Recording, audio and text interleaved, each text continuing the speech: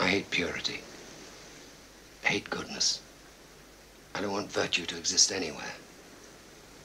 I want everyone corrupt. On the 21st of December 1994, as a 19-year-old young man, I attended a seemingly random gig at the London Astoria by my favorite band, the Manic Street Preachers. The electrifying show was spectacular. The band trashed everything on stage, with their act marking an end of an era. But the gig's significance only crystallized later. Guitarist and lyricist, the motor, the advocate of the band, Richey Edwards disappeared off the face of the earth shortly afterwards, on the 1st of February 1995. It seemed that I caught the band right at their turning point. Needless to say here that I was a fan. I was mesmerized by the band since 1992, but this particular show, underlined later by Richey's Disappearance, left a huge mark on me from then on, witnessing his last ever gig.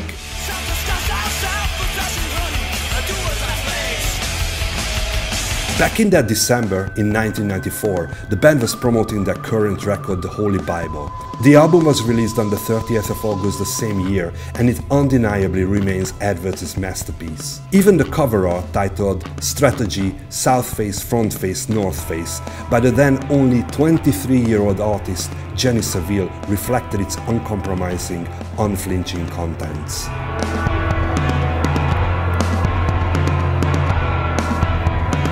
We never heard anything like that before. Its genuine darkness was driven by heavy guitars and riffs, but it wasn't metal, it wasn't grunge, it wasn't really rock.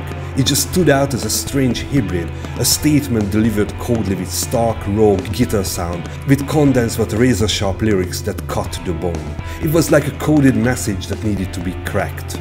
It raised questions about anorexia, mass consumption, Nazi death camps, sex workers, and self-harm, reflecting Richey Edwards' state of mind at the time. The band have reached enormous success and higher chart positions later on, and in a way, Richey's absence set them free musically as a trio, but this album, and by this, Richey Edwards undeniably fundamentally cemented their credibility, weight, and overall provided the foundation of what they could build their later success upon. Before The Holy Bible, Nicky Wire and Richey Edwards shared the writing credits 50-50, but this time Richey wrote 85% of the lyrics. At this point it was almost irrelevant that he couldn't play guitar properly. The rumor was that he was rarely plugged in and didn't play a single note on the album, and although because of this in the last few months he questioned his own self-worth in the band, it actually added to his appeal. This giving him yet another iconic layer while delivering his final testament through the album's lyrics. They originally promised a glorious self-destruction with their first album Generation Terrorists, but it seemed that instead of an early demise, The Holy Bible was really it. It didn't matter that the album didn't do well in the charts back then, but it became the ultimate classic, the Dirty Manics album, a reference point to whatever they did later. Richey Edwards' Disappearance has been discussed and analyzed endlessly. I believe that the best book that truly examines the circumstances and the possible outcomes is Withdrawn Traces by Sarah Havis Roberts and Leon Noakes, written together with Richey's sister Rachel Edwards. There are some shocking details come to surface in this book. It seems that things were really off within the band during the last months. After the commercial failure of The Holy Bible, the band was on the brink of being dropped by the record company, hence they were already changing direction musically, in which Richey didn't really fit in. And being the architect of the band, the one who single-handedly engineered the Manics' early success, their rise to fame, this must have been utterly humiliating. It must have made him feel like an outcast, sensing that his presence meant a compromise for the future.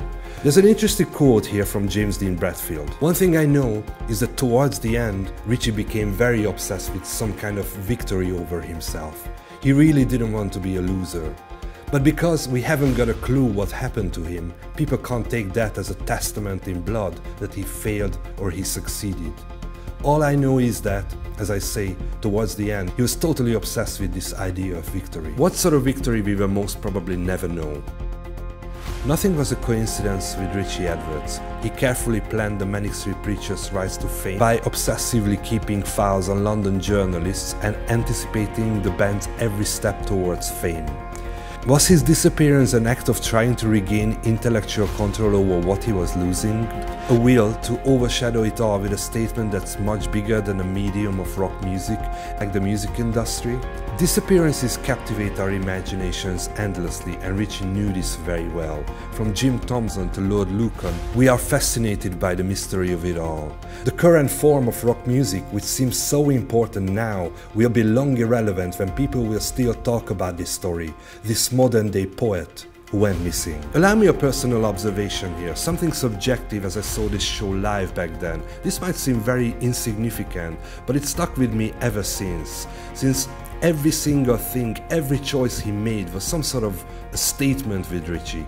At the last show, which I was lucky to witness, he wore the sleeveless Nike hoodie with the brand's well-known slogan, "Just Do It." Although it seems very likely that he purchased a piece of clothing just to show off his new tattoos, as he even showed them off in a taxi to fans leaving a gig. But if it's a coincidence, and this is my personal opinion, the message was still odd just 1 month before the disappearance at the time. Just do it.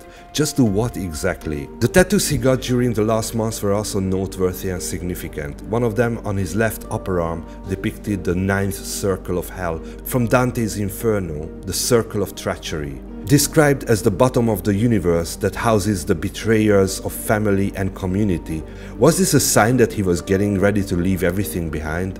The Last Boy, the first volume of my known comic book series, commemorates my late idol, who with his incredible wit and intelligence and his determined full-on decadence shaped me as a young man.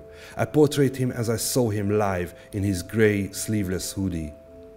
This is a respectful personal tribute to a lost youth, a lost life. However, if I'm being honest, I wouldn't recommend the graphic novel to Mannix fans, maybe not even to Richey fans. It sides with the book Withdrawn Traces, attempts to finally detach Richey Edwards from the band, placing him in this magical otherworldly realm.